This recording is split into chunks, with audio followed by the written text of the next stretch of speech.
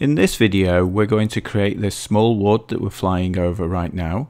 We're also going to use Vegetation Studio Pro to mask out some vegetation in the courtyard of this building here so that we don't have those grasses growing in the way.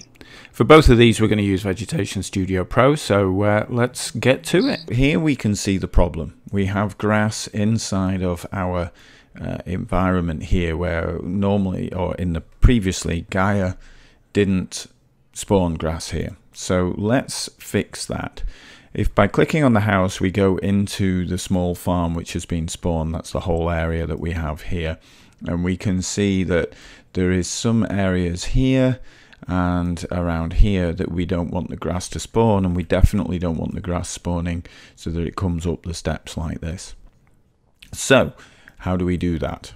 It's really easy with Vegetation Studio Pro. You simply create an empty object inside of here. We're going to call this vegetation, and we're going to add if we search for vegetation, we will find in there is this vegetation mask area, and we're going to use that. Now by default that will put it at 000 inside of this object, and Gaia does a strange thing in that the parent object is always at 000, which is not where the actual building is. The building is over here.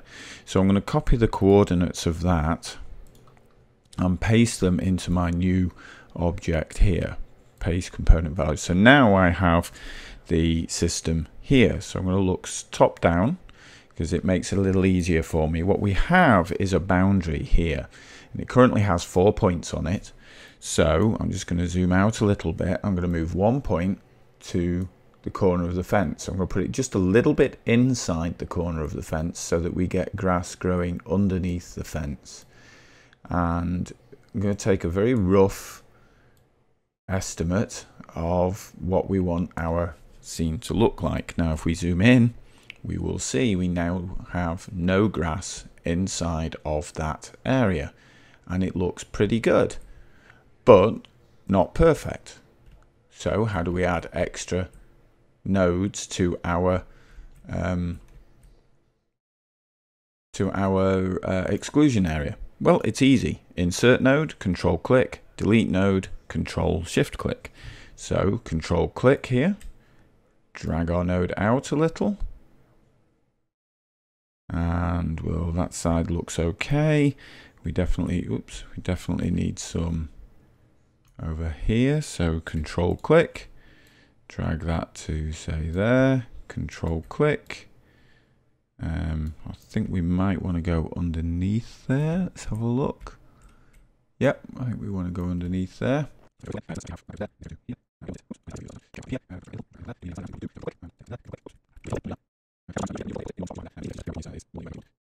We're not going to do anything outside. Later on we're going to use a thing called Path Creator, and that will change the vegetation around here, but for now we're not going to do that.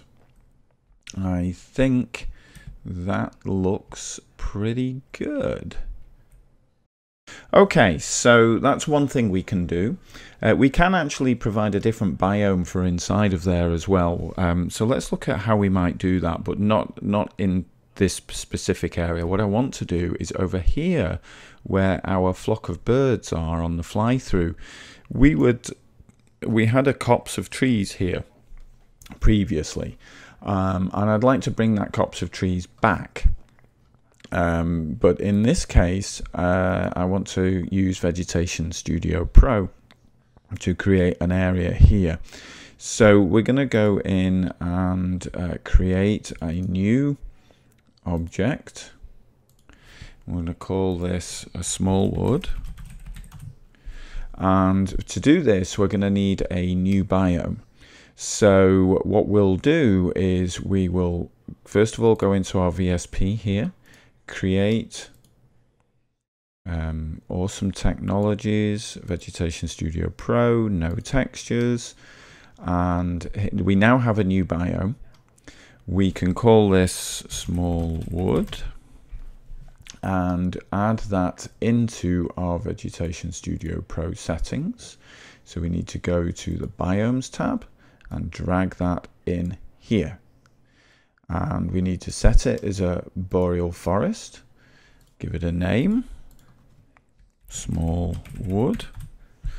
Okay, and now we need to give it some trees to work with. So select Edit Biomes, make sure you've got the right biome that you're editing, and let's just drop a couple of trees in here.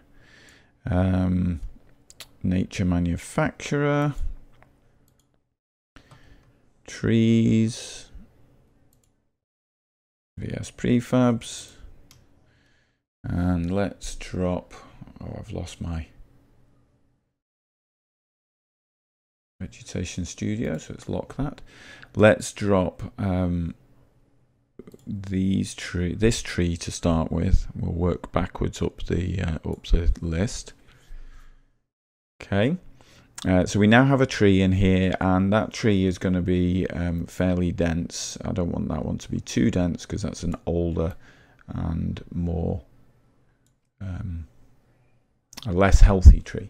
All right, so let's leave that as it is for the moment so we can just see it happening. So now we go back to our small wood object that we created earlier on. We want to go add component, and this time we're going to search for biome, and there's this biome mask area. And this allows us to create an area with a specific biome. So just as before, we have the markers for the edge of the biome here. Let's just go into the top view and drag these out a little. And what we can do is we can select what type of vegetation we want inside of this biome. So we do that by scrolling down and selecting the boreal forest biomes. And you'll see if we move in, it has excluded the grass from the area that that biome is marked up. So if I now go in and edit that biome, and for example for that tree that I've put in, just for a moment, significantly increase the density, you can see we get trees inside of it. So let's set the biome boundaries to be something suitable. It needs to be, broadly speaking, around where the birds are going to be flying. And just as before, you can add extra points in. So I'm just kind of randomizing the lines. Don't want them to be too rigid.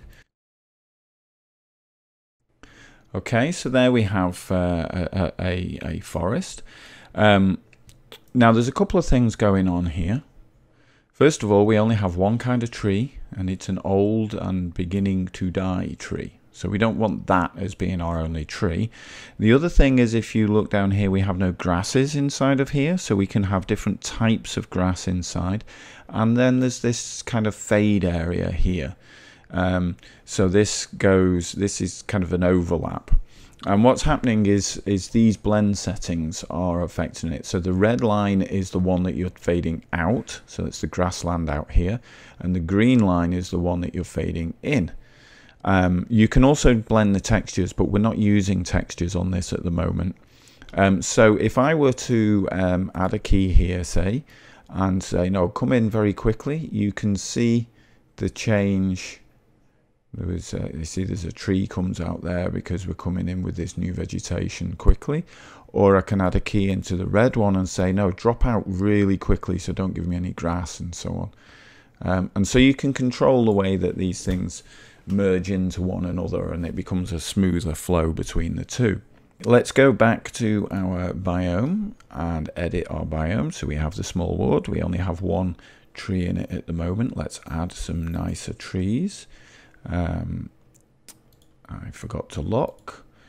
Bring this expector up so I can see them. This one looks like a nice tree. I want to reduce the number of these trees significantly. Whoops, wrong one. Let's zoom out a bit.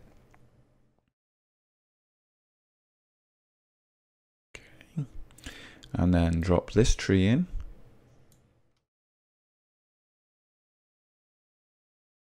Okay, that looks okay. Let's just reduce the density a little bit and bring this tree in. Okay, so we can fast forward over the video whilst I just fine tune this, and we'll come back when I start doing the grasses in a moment.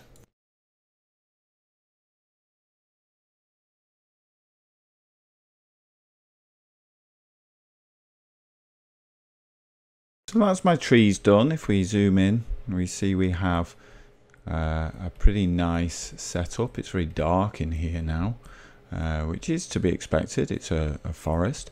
Now, because it's dark, we would have different things growing in here. So let's sort that out. Let's do the grasses. We can go to our grass models over here. Those last two look pretty good. And there'll certainly be a lot less of them. So let's drop this one in. Go to our grasses tab here. That's perhaps a bit much. Let's drop that down. There we go. Some tufty grass. And let's drop this one in as well. And again, drop the density down. Okay. That's looking kind of nice. I'll look over here where there's the light. Might be just a little, because of the post-processing and the light that we have in this scene, it's a little too brown. So we'll go and change the colors up a little bit. But we do want it to be a little brown.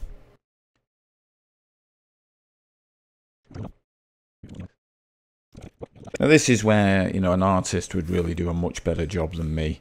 I'm terrible with my colors. But it's all right. I'm just knocking something together. Now, there's some other things that are kind of nice for inside of here. So, for example, we could go find some mushrooms. I believe there are mushrooms in here. Maybe a tree stump or two.